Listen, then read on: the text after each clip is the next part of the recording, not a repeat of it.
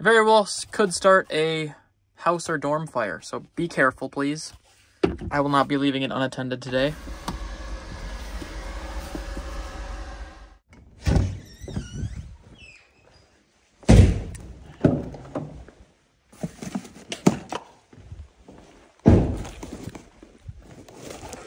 So this is a self-heating pot. These have gone viral on TikTok in the last few months.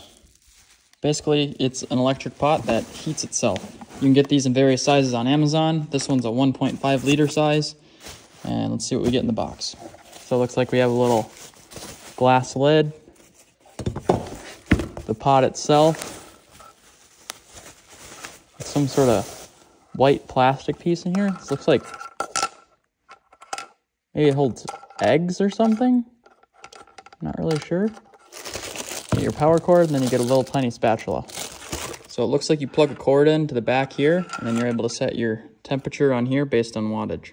Today I'm going to be using this thing to cook up a couple different meals. We're going to be going truck camping, and we're going to be seeing just how well this thing works. I have my doubts, but I've been proven wrong before. People on TikTok have been going crazy with these things, making food in bed, almost starting electrical fires. We're gonna see how much truth there really is to this product. Before I actually do bring it out with me, I wanna test to see if it can boil water and maybe boil some eggs for breakfast tomorrow. So we're gonna do that here at the shop. Got a couple eggs here. All right, so this is your cord. So it plugs into the back right here. We're gonna plug it into the wall. We should have power. Pour some water in. First, we're gonna start off easy with hard boiling some eggs. And then for dinner, I'm gonna be making a seafood paella, which is gonna take about an hour of cooking, so.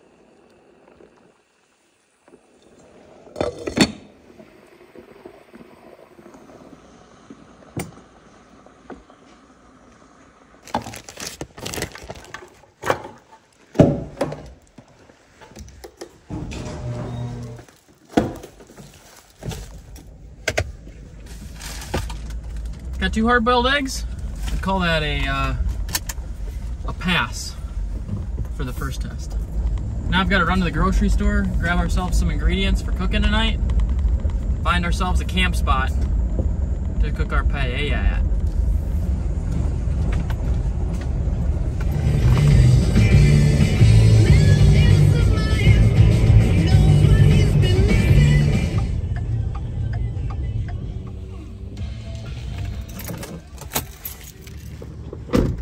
Alright, so we're here in Two Harbors, Minnesota, one of the big tourist cities here in Minnesota.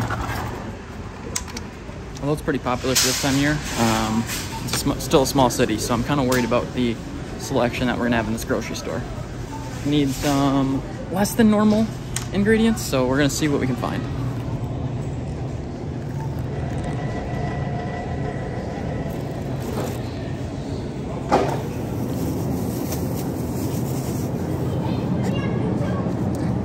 Huh? What's up, guys? Drop 10 bucks. Don't lose your money. What do you do? I camp and cook. Chicken. Chicken, yeah, exactly. Chicken. That's a cool shirt. I like it. How you going, boys? All right, finding fresh shellfish here is gonna be tough. And that one kid really wanted me to get chicken, so I definitely grabbed some chicken. I think we're gonna have to go frozen for the shrimps. Saffron. Saffron's gonna be tough. There it is.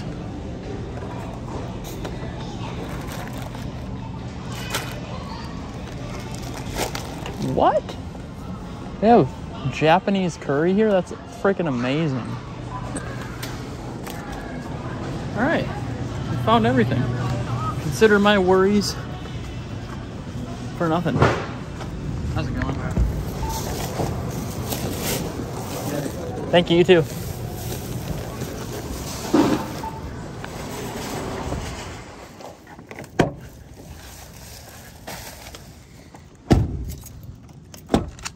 All right, we found some great ingredients. The one downside is that the seafood's not gonna be fresh because their meat market was closed, but I think we're gonna be able to make do. I'm actually really surprised, like they had everything. Okay, so I need to find a camp spot for the night.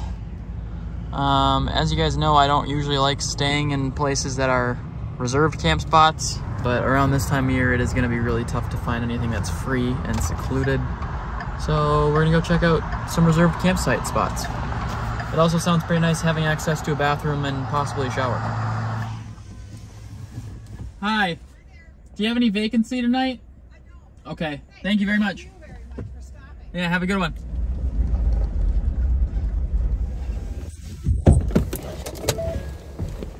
I was just wondering if there's a campsite available for the night. Is there anybody that I'd talk to about getting a campsite, or is it kind of just first come, first served type of thing? Okay. Well, it doesn't sound super promising for this campsite.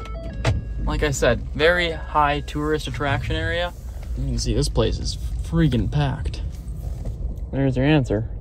No vacancy. All right, no vacancy at both of those campsites. I did see a malt shop though that looks like it has my name on it. So we might be having some dessert before we have our dinner. Hey, can I do a chocolate peanut butter malt? Chocolate peanut butter. Thank you very much. You're gonna see that. You too. I mean, you kind of have to, right?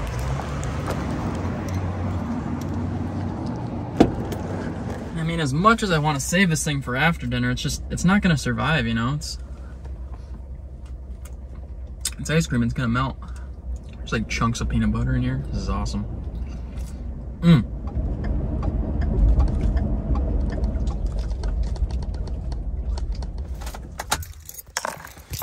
All right, this is not a campsite, but it's pretty awesome. Could very well get kicked out of here, but I don't know. I don't see any signs anywhere. All right, so right here is Lake Superior. It's nice and calm out today. I'm gonna go ahead and load up the groceries in the back of the truck, and I think I'm gonna be just spending my time back there for the rest of the night.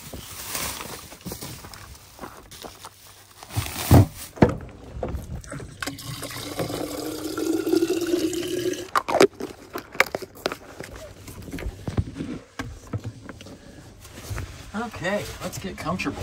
The one thing I haven't really tested yet, I mean, a lot of the videos I see on TikTok of people using this thing, they're like cooking it in their beds, cooking up ramen, or I've actually seen the one dude make like birria beef tacos from scratch in one of these, which is pretty intense. Today we're gonna probably going for about an hour while we cook some paella. We'll see how it holds up.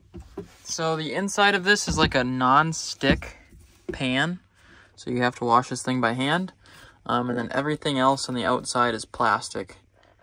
It must have some sort of heating element under there. There's some ventilation to let out hot air. Little sticker on the bottom showing that it has up to 600 watts of output. You put this thing underwater or in a dishwasher, you will ruin it. The dial is also made out of plastic and has two settings. It has 150 watt and 600 watt. You can't really it's not like a dial where you can put it halfway in between. It's either off at 150 or at 600. The handle's made out of plastic too. Feels relatively sturdy. Doesn't feel like the handle's gonna come off of there. The other weird thing about this is that you don't really have any view or access to where a fuse might be. It very well could start a house or dorm fire, so be careful, please. I will not be leaving it unattended today. What I will be doing, though, is cutting up my vegetables for my paella. And then we're going to be letting it cook. Let him cook. Didn't realize I forgot to buy peas. My Spaniards, please help me. Tell me if paella is supposed to have peas or not. All right. Dice up an onion real quick.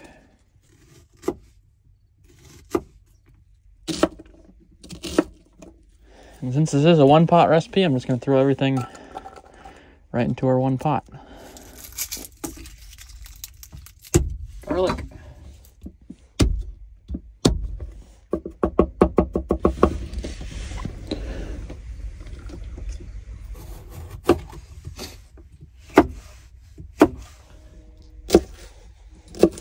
Now we're going to pour a little bit of olive oil into the pot. I'm going to start heating it. Fingers crossed that it works. So we've got some olive oil here. Drizzle that in there. All right, so cord's going in. Now go plug into our battery. We're going to start trying to cook it at 600. Now, anything heating related, like electric heat, is going to pull a lot of battery power. Obviously, you don't have to worry about this as much if you're at home and have an outlet. But if you're camping, you really either want to have shore power, so you can just plug right into a campsite, or you need a lot of lithium battery. Go ahead and use the given utensil. It's a nice rubberized spatula, actually. All right, so our main goal is we're just going to cook the onions until translucent here. Heat it up so fast. Like, that's crazy.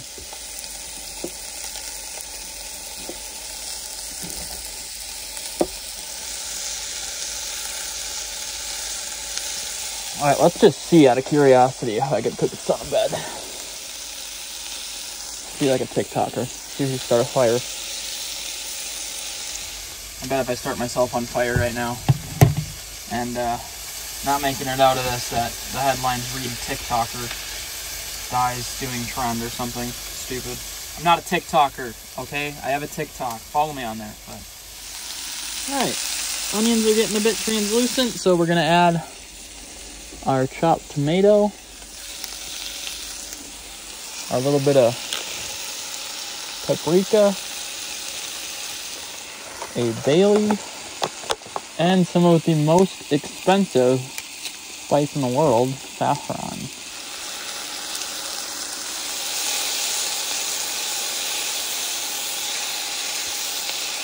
All right, I'm just gonna add a little dash of broth.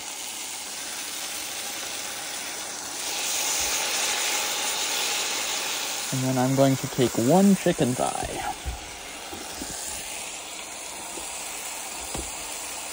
And dice it up.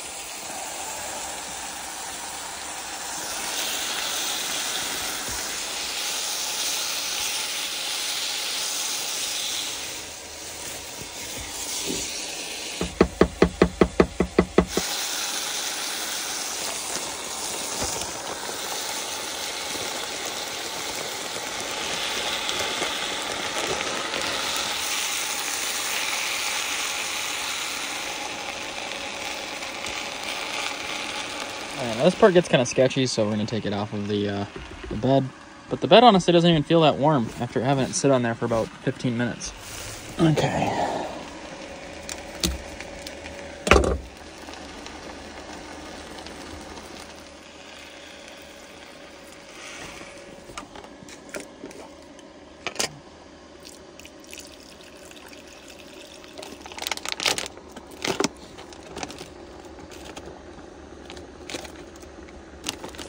Okay, and then we got mussels.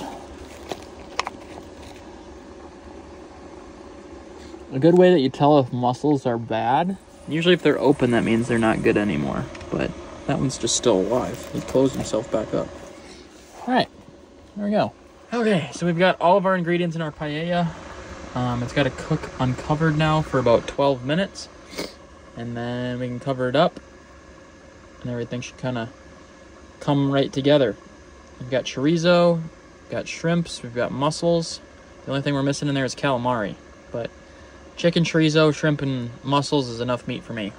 Okay, so now that the broth's starting to bubble like that, we're actually going to switch the wattages from 600 to 150, so like the lower setting. So you don't want that rice in there getting disturbed too much. All right, so now this is going to sit like this for about 10 to 15 minutes.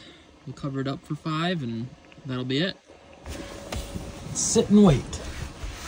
I gotta say, I am pretty surprised about how hot this thing is not getting. Like, I could very well cook this on my lap. +1. It's doing good. No fires yet. All right, and you're actually supposed to put a towel over the top of your lid just so the steam can't escape as easy. So we're doing that now. I'm gonna crack one of these bad boys open too.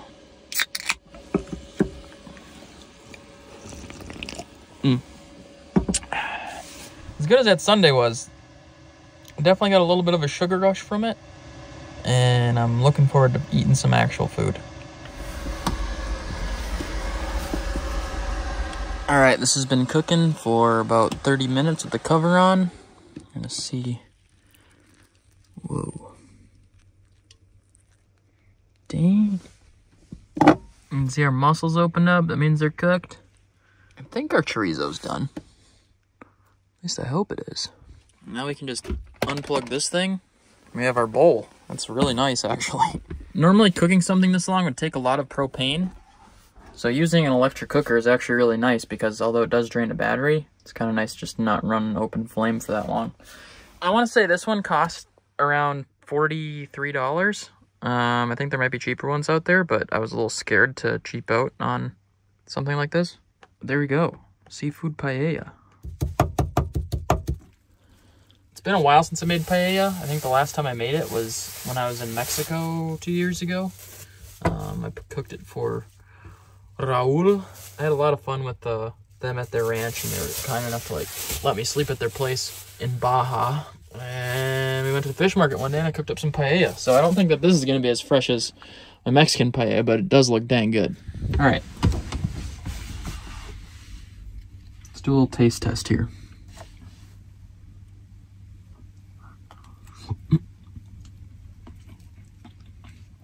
You taste the saffron right away. Rice is cooked nice. Take that pea leaf out of there. I forget what they call the crust of rice that you want to get on the bottom. But it is a thing that you want to achieve in a paella. I might have let mine go a little too long because it looks like it burned, but I wanted to make sure that my chorizo was going to get cooked. It's delicious. Absolutely delicious. If you've never made a paella before, honestly recommend it. It's a good group meal. You can make it in like a giant pot and serve up to as many people as you want, but you can serve 6 easily with a bigger pot. And it's kind of an easy recipe, a sit and forget type of recipe. If I remember to, I'll leave a recipe in the description below, but you can also just Google seafood paella. Something close to what I made here will pop up. There's a lot of flavors in this thing, but it is relatively bland. I think it's because I didn't use fresh seafood. And also, I think I'm supposed to use a little more chicken stock. I wish I would have used, I don't know, maybe 2 jugs of that stuff rather than diluting it with water. Because it does have a lot of flavor. I don't want to say it doesn't, but it could be a little bit better. A little bit, like, saltier. Whew. The other thing I was looking forward to about testing this pan is just seeing how well it's actually non-stick. And I'm actually really surprised because if you can see, this is a piece of the paella that I burned. And you can see it is very charred on the bottom, but none of it's stuck to the base of the pot.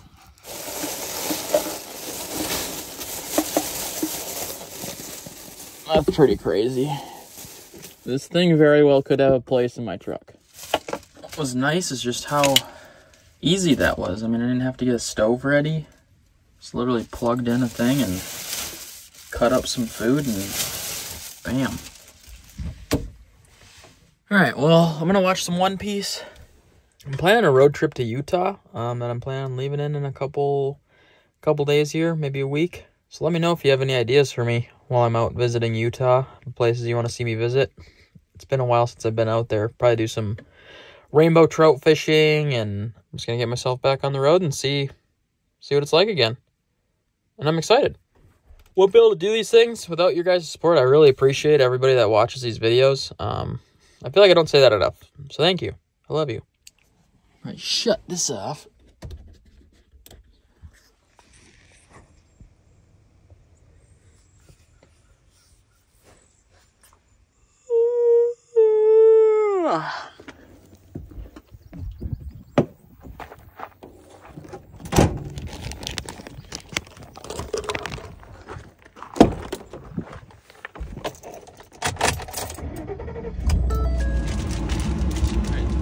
It's 9 a.m. Bugs were finding their way into my camper shell last night, but I slept like a baby. Nice to wake up to a perfectly hard-boiled egg.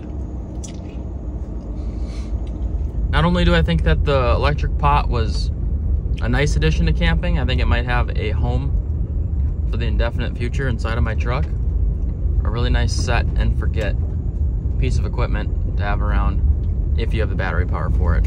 I've got a little bit of a drive home here. Hopefully you guys enjoy this episode. As always, until next time, you already know the drill. Just keep on trucking.